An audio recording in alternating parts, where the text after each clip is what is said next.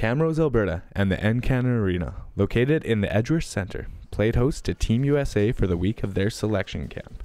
This community of 16,000, located about an hour south of Edmonton, is no stranger to high-level junior hockey, having produced a handful of Canadian junior players.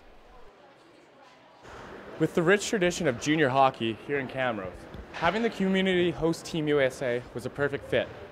The team arrived on Friday, December the 17th, and will be here all the way until the 24th. One of the driving forces behind getting Team USA to Camrose is Camrose Sports Development Society member Kevin Gurr. As soon as we signed the contract that they were going to be our team, all we needed to nail down was kind of their schedule once they got here. So they're going to be here about 7 or 8 days by the time it's all done.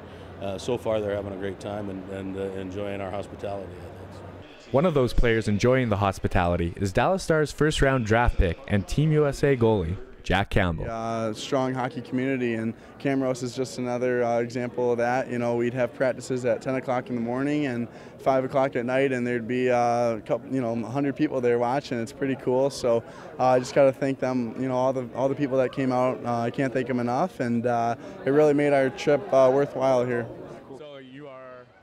Although the majority of the people in Camrose are diehard Canadian fans, we were able to find a few supporters of the red, white, and blue. I always have loved the U.S. just because that's where we're originally from, and I go to school down in the U.S.